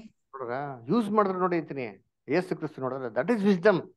ಅದೇ ರೀತಿ ನೋಡಿ ಯೇಸು ಕ್ರಿಸ್ತು ಎಷ್ಟು ರೊಟ್ಟಿ ಇದೆ ಎಷ್ಟು ಮೀನಿದೆ ಅಂತ ಕೇಳ್ಬೇಕಾದ್ರೆ ಏನ್ ಮಾಡ್ತಾರೆ, ಸರ್ ಏನಿಲ್ಲ 2 ರೊಟ್ಟಿ ಸ್ವಲ್ಪ ಮೀನಿದೆ ಅಂತ ಹೇಳ್ತಾರೆ, ತಗೊಂಬನ್ನಿ ಅದನ್ನೇ ಅಂತ ಹೇಳ್ತಾರೆ. ಸೊ ಇದರದ್ದಲ್ಲಿ ಏನ್ ಮಾಡಿದ್ರು ಯೇಸು ಕ್ರಿಸ್ತು ಯೂಸ್ ಮಾಡಿದ್ರು. ದೇವ್ರ ಆಶೀರ್ವಾದ ಆಯ್ತಾ, ದೇವ್ರ ಏನ್ ಮಾಡಿದ್ರು ಆಶೀರ್ವಾದ ಕೊಡ್ತಾನೆ ಇದ್ರು ನೋಡಿಂತೀನಿ, ಕೊಡ್ತಾನೆ ಇದ್ರು. ಅದೇ ರೀತಿ ಕೊಡ್ತಾನೆ ಇದ್ರು, ದೇವ್ರು ಕೊಡ್ತಾನೆ ಇದ್ರು ಬಿಡು ಅಂತ ಕೊಡ್ತಾರೆ ಬಿಡು ಅಂತ ಎಲ್ಲ ಬಿಸಾಕ್ಬಿಟ್ಟು ಹೋಗ್ಬಿಟ್ಟು ಅಂದ್ರೆ ಇಲ್ಲ, ಅದ್ರಲ್ಲಿ ಇರೋದು ಏನ್ ಮಾಡು, ಸೇವ್ ಮಾಡು ಅಂತ ಹೇಳಿದ್ರಲ್ಲ. This is God's children's character. ಏನಾರ ದೇವ್ರು ನಮ್ಗೆ ಏನ್ರಿ ಒಂದು ಕೊರತೆಗಳಿತ್ತಂದ್ರೆ ತುಂಬಾ ಸಂತೋಷ ಪಡ್ಬೇಕ್ರಿ. ಯಾಗೊತ್ತಾ, ಕೊರತೆಯಲ್ಲಿ ಬದುಕದ್ನ ದೇವ್ರು ನಮಗ್ ಕಳಿಸ್ತಾ ಇದಾರೆ. ಕಲಿಬೇಕು ದೇವ್ರ ಮಕ್ಳು ಅದರ ನಮ್ಗೆ ಇರೋಂಥ ನೆಸೆಸಿಟೀಸ್ ಇಲ್ಲಿ ನಾವೇನಾಗಬೇಕು, ನಾವು ಬಾಳ್ಬೇಕು. ನಮ್ಮ ನೆಸೆಸಿಟೀಸ್ನ ನಾವೇನ್ ಮಾಡಕ್ ಹೋಗ್ಬಾರ್ದು, ನಮ್ಮ ಇನ್ಕಮ್ಗಿಂತ ಅಧಿಕವಾಗಿ ಏನ್ ಮಾಡಕ್ ಹೋಗ್ಬಾರ್ದು, ಮಾಡ್ಕೊಳಕ್ ಹೋಗ್ಬಾರ್ದು. ನಮ್ಗೇನ್ ಲಿಮಿಟ್ ಇದೆಯಪ್ಪ ಅದ್ರಲ್ಲಿ ಸಂತೋಷವಾಗಿರುತ್ತೆ ನಾವು ಫಸ್ಟ್ ಪ್ಲಾನ್ ಮಾಡ್ಬೇಕು. ಅದ್ರಲ್ಲಿ ಏನ್ ಮಾಡ್ತದೆ ದೇವ್ರ ಆಶೀರ್ವಾದ ಇದ್ದೇ ಇರ್ತದೆ. ಆಮೇಲೆ ದೇವ್ರ ಧಾರಾಳವಾಗಿ ಆಶೀರ್ವಾದ ಮಾಡಿದ್ರ, ಧಾರಾಳವಾಗಿ ಆಶೀರ್ವಾದ ಮಾಡೋದನ್ನ ಧಾರಾಳವಾಗಿ ಏನ್ ಮಾಡಕ್ ಹೋಗ್ಬಿಡ್ದು, ಖರ್ಚು ಮಾಡಕ್ ಹೋಗ್ಬಿಡ್ದು. ಯೇಸು ಕ್ರಿಸ್ತು ಕೂಡ ಹೇಳ್ತಾರಲ್ಲ, ಒಬ್ಬ ಮನುಷ್ಯ ಇನ್ನಂತೆ ಶ್ರೀಮಂತನು, ಅವನೇನು ಯೋಚನೆ ಮಾಡದ್ನಂತೆ, ಅಯ್ಯೋ ನನ್ನ ಹತ್ರ ಇಷ್ಟು ದುಡ್ಡಿದೆ ಅದರ ಅದ್ ನಾನು ಏನ್ ಮಾಡ್ತೀನಿ, ಇದನ್ನೆಲ್ಲ ಹಳೇದನ್ನೆಲ್ಲ ಗೋದಾಮ್ನೆಲ್ಲ ಎಲ್ಲ ಏನ್ ಮಾಡ್ತೀನಿ, ಕೆಡು ಬಿಡ್ತೀನಿ. ನಾನು ಏನ್ ಮಾಡ್ತೀನಿ, ಇನ್ನ ನೆಕ್ಸ್ಟ್ ದೊಡ್ಡದು ಕಣಜ ಕಟ್ತೀನಿ, ದೊಡ್ಡ ಕಟ್ತೀನಿ. ಏನಕ್ಕೆ ಅವಾಗ ನಾನು ಕಟ್ಬಿಟ್ಟು ಅಂತ ಅನ್ಕೊಂತ ಮನ್ಸಲ್ಲಿ, ನನ್ನ ಆತ್ಮವೇ ಉಣ್ಣು ತಿನ್ನು ಸಂತೋಷ ಪಡು, ನಿನ್ನ ಜೀವಮಾನಕ್ಕಾಗೋದೆಲ್ಲ ಐತಲ್ಲ ಅಂತ. ಈ ತರ ಮೈಂಡ್ ಸೆಟಪ್ ಅಲ್ಲಿ ಇರಬಾರ್ದು. ಅವಾಗ ಯೇಸು ಕ್ರಿಸ್ತು ಏನ್ ಹೇಳ್ತಾ ಗೊತ್ತಾರೆ, ಬುದ್ಧಿಹೀನ ನೀನು ಅಲ್ವರ, ನೀನ್ ಇವತ್ತಿರ್ತೀಯ ನಾಳೆ ಹೊಟ್ಟೋಯ್ತೀಯ ಅಲ್ವರ, ನಾಳೆ ನೀನ್ ಪ್ರಾಣ ಹೋಗ್ಬಿಟ್ರೆ ಇವೆಲ್ಲ ಯಾರ್ದು ಅಲ್ವರ. ಅದಕ್ಕೆ ಏನ್ರಿ, ನಮ್ಗೆ ಎಷ್ಟು ಆಸ್ತಿ ಇದ್ರು ಏನಲ್ಲ ಅದು ಜೀವನಕ್ಕೆ ಏನಲ್ಲ ಅದು ಆಧಾರವಲ್ಲ. ತಿಳ್ಕೊಬೇಕು ಫಸ್ಟ್. ಆಸ್ತಿ ಇರೋದು ಇಂಪಾರ್ಟೆಂಟ್ ಅಲ್ಲ. ನಮ್ಮ ಹೆಸರಲ್ಲಿ ಎಷ್ಟು ಪ್ರಾಪರ್ಟಿ ಇದೆ, ಎಷ್ಟು ದುಡ್ಡಿದೆ, ಎಷ್ಟು ಬ್ಯಾಂಕ್ ಬ್ಯಾಲೆನ್ಸ್ ಇದೆ, ದಟ್ ಈಸ್ ನಾಟ್ ಇಂಪಾರ್ಟೆಂಟ್. ನಾವು ದೇವ್ರಿಗೆ ಎಷ್ಟು ಭಯ ಭಕ್ತಿಯಾಗಿ ಬದುಕ್ತಾ ಇದ್ದೀರಪ್ಪ. ನಮ್ಮ ಮೇಲೆ ದೇವ್ರ ಕೃಪೆ ಇತ್ತಂತಂದ್ರೆ ಏನ್ರಿ, ದೇವ್ರು ಏನೇ ಆಗೋದಿಕ್ಕೆ ದೇವ್ರ ಪರ್ಮಿಷನ್ ಅಂದ್ರೆ ಏನೋ ಮುಟ್ಟಕ್ಕೆ ಸಾಧ್ಯ ಇಲ್ಲ. ಆದ್ರೆ ಎಷ್ಟೇ ಆಸ್ತಿ ಇದ್ರು ಸರಿ, ದೇವ್ ಚಿತ್ತ ದೇವ್ ಕೃಪೆ ಇಲ್ಲ ಅಂತಂದ್ರೆ ಅದೇನಕ್ಕೂ ಬರೋದಿಲ್ಲ. ಯೋಬನ್ ಜೀವನ ನೋಡಿ ಯೋಚನೆ ಮಾಡಿ, ದೇವ್ರು ಏನ್ ಮಾಡಿದ್ರು, ತನ್ನ ಕೃಪೆ ಏನ್ ಮಾಡಿದ್ರು ಅದನ್ನ ಹೇಳ್ತಾರೆ, ಸೇತನ ಬಿಡ್ತಾರೆ, ಹೋಗಪ್ಪ ಏನ್ ಬೇಕಾ ಮಾಡ, ಅವನನ್ನ ಮಾತ್ರ ಮುಟ್ಬಿಡ ನೀನು ಅಂತಬಿಟ್ಟು ಅಷ್ಟೇ. ದೇವ್ರು ಏನ್ ಮಾಡಿದ್ರು, ಅವ್ನ್ ಫುಲ್ಲು ಅವನು ಎಲ್ಲಾನು ಮುಟ್ಬಿಟ್ರು ಅಂತೀನಿ, ಆಸ್ತಿನೆಲ್ಲ ಕಳ್ಕೊಂಬಿಟ್ಟ ಅಲ್ವರ. ಏನಾಯ್ತು ಜೋಬು ಮೈಂಡ್ ಏನಾಗ್ಬಿಡ್ತು, ಮೈಂಡ್ ಡಿಸ್ಟರ್ಬ್ ಆಗೋದಕ್ಕೆ ಹೋದ್ರು ಸರಿ, ಜೋಬ್ ದೇವ್ರನ್ನ ಏನ್ ಮಾಡ್ಲಿಲ್ಲ, ದೇವ್ರನ್ನ ಮಾತ್ರ ಏನ್ ಮಾಡ್ಲಿಲ್ಲ, ಬಿಡ್ಲಿಲ್ಲ ಅಲ್ವರ. ವ್ಯವಸ್ಥೆ ಮಾಡಿ ಇವಾಗ ಅಷ್ಟೊಂದು ಆಸ್ತಿ ಇತ್ತಪ್ಪ, ಏನಾಯ್ತು ಪ್ರಯೋಜನ, ಏನಾರ ಅವ್ನ ಜೀವನಕ್ಕೆ ಆಧಾರ ಆಯ್ತಾ ಹೋಗ್ಲಿ, ಇಲ್ಲ. ಅದೇ ರೀತಿ ಏನ್ರಿ, ನಮ್ಮ ಆಸ್ತಿ ಅಂತಸ್ತು ಇಂಪಾರ್ಟೆಂಟು ಅಲ್ಲ. ಇವಾಗ ನಾವು ಎಷ್ಟೋ ವರ್ಷ ನೋಡ್ತಿಲ್ಲ ಇನ್ಸಿಡೆಂಟ್ಸ್ಗಳು ನೋಡ್ರಿ ಇದ್ದೀನಿ. ಎಲ್ಲಿ ಹಿಮಾಚಲ್ ಪ್ರದೇಶ್, ಉತ್ತರಾಖಂಡ್ ಏನ್ರಿ ಬೆಟ್ಟ ಗುಡ್ಡಗಳಲ್ಲಿ ಮನೆ ಕಟ್ಕೊಂಡವ್ರು, ಒಂದ್ಸತಿ ಏನ್ರಿ ಆ ಜಳಪಳೆ ಬಂತು ನೋಡಿ, ಎಲ್ಲ ಕೊಚ್ಕೊಂಡು ಹೊರಟ್ಬಿಡ್ತು, ಬಿಲ್ಡಿಂಗ್ ಹಂಗೇನಾಗ್ಬಿಡ್ತು, ಹೊಟ್ಟೋಗ್ಬಿಡ್ತು. ಅದರ ಏನಾಯ್ತು ಪ್ರಯೋಜನ, ಯೋಚನೆ ಮಾಡಿದ್ದೀನಿ. ಅದರ ಕ್ಷಣ ಮಾತ್ರದಲ್ಲಿ ಏನಾಯ್ತು, ಲಕ್ಷಾಂತರ ರೂಪಾಯಿ ಹಾಕಿರೋಂಥದ್ದೆಲ್ಲ ಇನ್ವೆಸ್ಟ್ಮೆಂಟ್ ಏನಾಯ್ತು, ಹೊಟ್ಟೋಯ್ತು. ಅದರ ಅದಕ್ಕೆ ಇದು ಇಂಪಾರ್ಟೆಂಟ್ ಇಂಪಾರ್ಟೆಂಟ್ ಅಲ್ಲ. ದೇವ್ರ ಕೃಪೆ ಇದ್ರೆ ಏನ್ರಿ, ದೇವ್ರ ಮಕ್ಳು ನಿಮ್ಮ ಮಕ್ಕಳು ಏನ್ ಮಾಡ್ತಾರೆ, ದೇವ್ರು ನಡೆಸ್ಬಿಡ್ತಾರೆ. ಸೊ ಯಾವ್ದಪ್ಪ ಇಂಪಾರ್ಟೆಂಟ್ ಅಂತಂದ್ರೆ, ನಮ್ಮ ಆಸ್ತಿ ದೇವರಲ್ಲಿ ಸೇರ್ಸಂಥದ್ದು ಏನ್ರಿ ಇಂಪಾರ್ಟೆಂಟ್. ನಾವು ಕೇರ್ಲೆಸ್ ಆಗಿದ್ರ ಕೆಲವು ವಿಚಾರದಲ್ಲಿ ಏನಿರ್ಬೇಕಂದ್ರೆ ತುಂಬಾ ಕೇರ್ಫುಲ್ ಆಗಿ ಏನಾಗಿರ್ಬೇಕು, ವಿಚಾರ ಇರಬೇಕು. ಓಕೆ, ನೆಕ್ಸ್ಟ್ ಪ್ಯಾರಾಗ್ರಾಫ್ ಅದನ್ನ, ನೆಕ್ಸ್ಟ್ ಪ್ಯಾರಾಗ್ರಾಫ್ ಯಾರು ಓದ್ತೀರಾ? ಓದಿ ರವಿ ಉತ್ತಾರ್. ಈ ವ್ಯವಸ್ಥೆಯು ಎಷ್ಟೊಂದು ಅಂತಲ್ಲ ಕನ್ನಡದಲ್ಲಿ ಒಂದ್ ನಿಮಿಷ. 309 ಪೇಜ್ ನಂಬರ್. ಪ್ರಯಾಣದಲ್ಲಿ ನಮ್ಮ ಹಂಚಿಕೆಯು ಇದು 6th ವಾಲ್ಯೂಮ್ 7th ಚಾಪ್ಟರ್ ತೆಗೆದಿವಿ. ಇಲ್ಲ ಸಿಸ್ಟರ್, ಪೇಜ್ ನಂಬರ್ ಇನ್ನೊಂದ್ಸತಿ ಹೇಳಿ ನಿರ್ಮಲಾ ಸಿಸ್ಟರ್. Page number 309 309. ಪ್ರಮಾಣದಲ್ಲಿ ನಮ್ಮ ಹಂಚಿಕೆಯು ಸಿಕ್ತರಾ? ಎಷ್ಟನೇ ಪ್ಯಾರಾಗ್ರಾಫ್ ಸಿಸ್ಟರ್ ಅದು? 309 ಸೆಕೆಂಡ್ ಪ್ಯಾರಾಗ್ರಾಫ್ ಸಿಕ್ತು ಬ್ರದರ್. ಪ್ರಮಾಣದಲ್ಲಿ ನಮ್ಮ ಹಂಚಿಕೆಯು ಮಿತಿಯುಳ್ಳದ್ದಾಗಿರುವುದಾದರೆ ನಾವು ನಮ್ಮ ಎಲ್ಲಾ ವೆಚ್ಚಗಳನ್ನು ಮೊಟಕುಗೊಳಿಸಬೇಕು. ಅವನ್ನು ನಮ್ಮ ಆದಾಯದ ಮಟ್ಟಕ್ಕೆ ತರುವುದು ಮಾತ್ರವಲ್ಲ, ಇನ್ನೂ ಕಡಿಮೆಗೊಳಿಸಬೇಕು. ಹೀಗಾದಲ್ಲಿ ನಾವು ಗಳಿಸುವುದು ಎಷ್ಟೇ ಕಡಿಮೆಯಾದರೂ ಸರಿ, ಸ್ವಲ್ಪ ಭಾಗವನ್ನು ಭವಿಷ್ಯದ ನಮ್ಮ ಸ್ವಂತ ಅಗತ್ಯಗಳಿಗಾಗಲಿ ಅಥವಾ ದೇವರಿಗೆ ಕೃತಜ್ಞತಾ ಕಾಣಿಕೆ ಸಲ್ಲಿಸುವ ಸಲುವಾಗಿ ಪಕ್ಷಕ್ಕೆ ತೆಗೆದಿಡಬಹುದು. ಅಥವಾ ಅಪೊಸ್ತಲನು ಸಲಹೆ ನೀಡುವಂತೆ ನಾವು ನಮಗಿಂತ ಇನ್ನೂ ಅಗತ್ಯತೆಯುಳ್ಳ ಜನರಿಗೆ ಇದರಿಂದ ಸಹಾಯ ಮಾಡಬಹುದು. ದೇವರಲ್ಲಿಡುವ ಭಕ್ತಿಯು ತೃಪ್ತಿಯನ್ನುಂಟು ಮಾಡುತ್ತದೆಂಬ ಅಭಿಪ್ರಾಯವನ್ನು ಯಾವಾಗಲೂ ಮನಸ್ಸಿನಲ್ಲಿಟ್ಟುಕೊಳ್ಳಬೇಕು. ಇದೆಂದರೆ ಹೃದಯದ ವಿಶ್ರಾಂತಿ.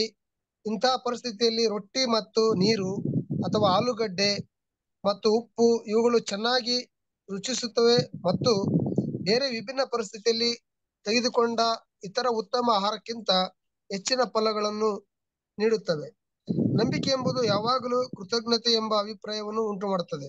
ಆದುದರಿಂದ ಅತ್ಯಂತ ಸರಳವಾದ ಆಹಾರಕ್ಕಾಗಿ ವೆಚ್ಚ ಮಾಡುವ ದೇವರ ಮಗುವು ಎಲ್ಲಾ ಒಳ್ಳೆಯವುಗಳನ್ನು ನೀಡುವ ಆತನಿಗೆ ನಿರಂತರವಾಗಿ ಕೃತಜ್ಞತೆಯಿಂದ ತುಂಬಿ ತುಳುಕಬೇಕು ಮತ್ತು ಜೀವನದ ಎಲ್ಲಾ ಸಂಗತಿಗಳಲ್ಲಿ ತೋರಿ ಬರುವ ಆತನ ವಿವೇಕದ ಬಗ್ಗೆ ಪೂರ್ಣ ಭರವಸೆಯುಳ್ಳವರಾಗಿರಬೇಕು. ಪ್ರಗತಿಯ ಬಗ್ಗೆ ಉದಾಸೀನ ತೋರುವುದು ಎಂಬುದು ಇದರ ಅರ್ಥವಲ್ಲ. ಪ್ರಗತಿ ಮತ್ತು ಹೆಚ್ಚಿನ ಅಭ್ಯುದಯಕ್ಕೆ ಹೋಗುವ ಬಾಗಿಲು ನೀತಿಯ ಬಾಗಿಲಾಗಿದ್ದಲ್ಲಿ ಅದು ನಮ್ಮ ಪರಿಸ್ಥಿತಿಯನ್ನು ಇನ್ನಷ್ಟು ಉತ್ತಮಗೊಳಿಸಲು ನಮ್ಮ ಮುಂದಿರುವ ಗೌರವಾನ್ವಿತ ಮಾರ್ಗವಾಗಿದೆ. ಇದು ದೈವಿಕ ಕೊಡುಗೆ ಎಂದು ಭಾವಿಸಿ ಇದನ್ನು ನಾವು ಕೃತಜ್ಞತೆಯಿಂದ ಅಂಗೀಕರಿಸಬೇಕು. ಬಹುಶಃ ನಾವು ಇದರ ಮೂಲಕ ಇನ್ನೂ ಹೆಚ್ಚಿನ ಪಾಠಗಳನ್ನು ನಮ್ಮ ಮಹಾಬೋಧಕನಿಂದ ಪಡ್ಕೊಳ್ಳಬಹುದಾಗಿದೆ. Thank you brother. Thank you brother. So ಅದಕ್ಕೆ ನೋಡಿ ಎಷ್ಟು ಚೆನ್ನಾಗಿ ವಂಡರ್ಫುಲ್ ಪಾಯಿಂಟ್ ಹೇಳ್ತಾರೆ ಅಂದ್ರೆ, ದೇವ್ರ ಮಕ್ಳು ಏನಪ್ಪಾ ಮಾಡ್ಬೇಕು ಅಂದ್ರೆ ತನಗೆ ಎಷ್ಟಿದೆಯೋ ಅಷ್ಟ್ರಲ್ಲಿ ಬದುಕೋದು ಮಾತ್ರ ಅಲ್ಲ, ಖರ್ಚುಗಳನ್ನ ಆದಷ್ಟು ಅದಕ್ಕಿಂತ ಕಮ್ಮಿ ಮಾಡಿ ಅದನ್ನ ಸ್ವಲ್ಪ ಏನ್ರಿ ಉಳಿತಾಯ ಮಾಡಿ ಇದನ್ನ ಕರ್ತನ್ಗಾಗಿ ಏನ್ ಮಾಡ್ಬೇಕು, ನಾವು ಎತ್ತಿಡ್ಬೇಕು ಅಂತ ಏನ್ ಮಾಡ್ತಾರೆ ಅಲ್ಲಿ ಹೇಳ್ತಾರೆ ಅಲ್ವರ. ಅದಕ್ಕೆ ಕರ್ತನ್ಗಾಗಿ ಅಥವಾ ಕರ್ತನ ಸೇವೆಗಾಗಿ ಅಥವಾ ಇನ್ನ ಕಷ್ಟದಲ್ಲಿರೋಂಥ ಸೋದರ ಸೋದರಿಗಳಿಗೆ ಎತ್ತಿರೋಂಥ ಮನೋಭಾವ ಏನಾಗಿರ್ಬೇಕು ಅಲ್ಲಿರ್ಬೇಕು ಅಂತ ನಾವೇನ್ ಮಾಡ್ತೀವಿ ನೋಡ್ತೀರಿ ಅಲ್ವರ. ಈ ತರ ಎಷ್ಟೋ ಜನ ಪ್ರಾಕ್ಟಿಕಲ್ ಆಗೇನ್ರಿ ಮಾಡ್ತಾರೆ. ಅದ್ ಮಾಡೋಂಥ ಒಂದು ಆಟಿಟ್ಯೂಡ್ ನಮ್ಗೆ ಏನಾಗಿರ್ಬೇಕು ಇರಬೇಕು. ಅದರ ನಮ್ಗೆ ದೇವ್ರು ಏನ್ ಕೊಟ್ಟಿದ್ರು ಇದ್ರಲ್ಲಿ ಸ್ವಲ್ಪ ಏನ್ ಮಾಡ್ಬೇಕು, ಅದಲ್ಲಿ ಸ್ವಲ್ಪ ಕರ್ಟೇಲ್ ಮಾಡಿ ಕೆಲವೊಂದೆಲ್ಲ ಖರ್ಚು ವೆಚ್ಚಗಳನ್ನ ದೇವ್ರಿಗಾಗಿ ಏನ್ ಮಾಡ್ಬೇಕು, ಅದು ಮೀಸಲಾಗಿ ನಾವು ಇಡೋರಂತ ಆಟಿಟ್ಯೂಡ್ ಏನಾಗಿರ್ಬೇಕು ನಮ್ಗೆ ಇರಬೇಕು ಅಲ್ವರ. ಆಮೇಲೆ ಅಪೊಸ್ತಲ ಪೌಲ್ ಕೂಡ ಹೇಳ್ತಾರಲ್ಲ, ನಿಮ್ಗೇನ್ರಿ ಏನಪ್ಪಾ ತುಂಬಾ ದೊಡ್ಡ ಲಾಭ ಯಾವುದು ಏನ್ರಿ ಬೈಬಲ್ ಐತಲ್ಲ, ಏನದು ದೊಡ್ಡ ಲಾಭ ತಿಮ್ಮತ್ತಿಲಿ ಹೇಳ್ತಾರಲ್ಲ. ಸಂತುಷ್ಟಿ ಸಹಿತ ಭಕ್ತಿ ದೊಡ್ಡ ಲಾಭವೇ ಸರಿ. ನೋಡ್ರ, ಸಂತುಷ್ಟ ಅಂತ ಒಂದು ಭಕ್ತಿ, ಸಂತೃಪ್ತವಾಗಿರಂತ ಒಂದು ಭಕ್ತಿ ಎಷ್ಟು ದೊಡ್ಡ ಲಾಭವೇ ಸರಿ. ತೃಪ್ತಿಯಾಗಿರೋಂಥ ಮನ್ಸಪ್ಪ ಅದರ. ಕೆಲವು ಜನಕ್ಕೆ ಏನ್ರಿ ಅಯ್ಯೋ ತೃಪ್ತಿನೇ ಇಲ್ಲಪ್ಪ ಅದರ, ಏನ್ರಿ ಏನ್ ಕೊಟ್ರೆ ಏನಾಗಲ್ಲ ಅವ್ರಿಗೆ ತೃಪ್ತಿನೇ ಆಗಲ್ಲ ಅದರ. ದೇವ್ರ ಮಕ್ಳು ತೃಪ್ತಿಕರವಾಗಿರ್ತ ಪಂಚನಾಗಿರ್ಬೇಕಿದ್ರು. ಅದು ಎಕ್ಸಾಂಪಲ್ ಕೊಡ್ತಾರೆ ನಿಂತೀನಿ. ಏನ್ ಹೇಳ್ತಾರೆ ಅಂದ್ರೆ, ದೇವ್ರು ನಮ್ಮ ಜೀವಿತದಲ್ಲಿ ಏನಪ್ಪ ಕೊಟ್ಟಿದ್ದಾರೆ.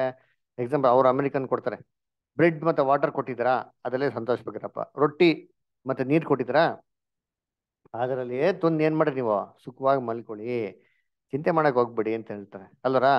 ಅದೇ ರೀತಿ ದೇವ್ರು ನಿಮ್ಗೆ ಇದು ಬಿಟ್ಟು ಇನ್ನೂ ಸ್ವಲ್ಪ ಆಶೀರ್ವಾದ ಮಾಡಿದಾರ, ನಾಳೆ ದಿನ ರೊಟ್ಟಿ ಜೊತೆಗೆ ಬೇರೆ ಏನಾರ ಉಪ್ಪಿನಕಾಯಿ ಹಾಕೊಂಡು ತಿನ್ನೋದಕ್ಕೆ ಆಶೀರ್ವಾದ ಮಾಡೋರ, ಅದಕ್ಕೆ ಏನಾಗಿರಿ ದೇವ್ರಿಗೆ ನೀವು ಥ್ಯಾಂಕ್ಫುಲ್ ಆಗಿರಿ ಅಂತ ಏನ್ ಮಾಡ್ತಾರೆ ಅಲ್ಲಿ ಹೇಳ್ತಾರೆ ಅಲ್ವರ. ನೀವು ಏನ್ರಿ ನೀವು ಏನ್ರಿ ತುಂಬಾ ಗ್ರ್ಯಾಂಡ್ ಆಗಿ ಬದುಕೋದಕ್ಕೆ ಆಸೆ ಪಡೋದಕ್ಕಿಂತ ಸಿಂಪಲ್ ಆಗಿ ಬದುಕೋದು ಏನ್ ಮಾಡಿ ನೀವು ಫಸ್ಟ್ ನೀವು ಅದಕ್ಕೆ ಆಸೆ ಪಡ್ರಿ ಅಲ್ವರ. ಸೊ ದೇವ್ರ ಮಕ್ಳು ಒಂದು ಮೈಂಡ್ ಸೆಟ್ ಅಪ್ ಏನ್ ಮಾಡಕ್ ನಾವು ಚೇಂಜ್ ಮಾಡ್ಕೊಂಡು ಹೋಗಿರ್ಬೇಕು ಅಂತ ಹೇಳ್ತಾರೆ ಅಲ್ವರ. ಸೊ ಅದಕ್ಕೆ ಇದ್ರಲ್ಲಿ ಎಷ್ಟೋ ಪಾಠಗಳು ಏನ್ ಮಾಡ್ತಾರೆ ಕಲಿಸ್ತಾರೆ ಅಂತ ನೋಡ್ತೀರಿ. ನಾವು ಬೈಬಲ್ ಕೂಡ ನೋಡ್ತೀರಲ್ವಾ ಏನ್ರಿ.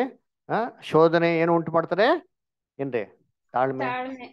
ತಾಳ್ಮೆ ಏನು ಉಂಟು ಮಾಡ್ತಾರೆ, ನಿರೀಕ್ಷೆ ಅದರ. ನಿರೀಕ್ಷೆ ಏನ್ ಮಾಡೋದಿಲ್ಲ ಯಾವತ್ತು ನಮ್ಗೆ ಆಶಾಭಂಗ ಪಡಿಸೋದಿಲ್ಲ, ಅವಮಾನ ಪಡಿಸೋದಿಲ್ಲ ಅದರ. ನಮ್ಮ ನಿರೀಕ್ಷೆಗೆ ಏನ್ ಮಾಡ್ತಾರೆ ದೇವ್ರು ಅಲ್ಲಿವರೆಗೂ ಏನ್ರಿ ನಾವು ಸಮಾಧಾನ ಇರ್ಬೇಕು. ಅದಕ್ಕೆ ಹೇಳ್ತಾರೆ ನಿಂತೀನಿ, ದೇವ್ರ ಚಿತ್ತ ಇದೆ, ದೇವ್ರ ಏನಾರ ಒಂದು ಒಳ್ಳೆ ಏನ್ರಿ ನಮ್ಮ ಲೈಫ್ ನ ಬೆಟರ್ ಆಗೋದಕ್ಕೆ ಏನೋ ಒಂದು ಬಾಗಲ್ ತೆಗಿತಾರೆ ಅಂತಂದ್ರೆ, ಅದು ಒಳ್ಳೆ ನಿಯತ್ತಾಗಿರೋ ಬಾಗಲ್ ಇತ್ತು ಅಂತಂದ್ರೆ ಅದನ್ನ ಏನ್ ಮಾಡಿ ನೀವು ಧೈರ್ಯವಾಗಿ ಉಪಯೋಗಿಸ್ಕೊಂಡು ನೀವು ದೇವ್ರಿಗೋಸ್ಕರ ಏನ್ ಮಾಡಿ ನೀವು ಅದನ್ನ ಯೂಸ್ ಮಾಡಿ ಅಂತ ಹೇಳ್ತಾರೆ.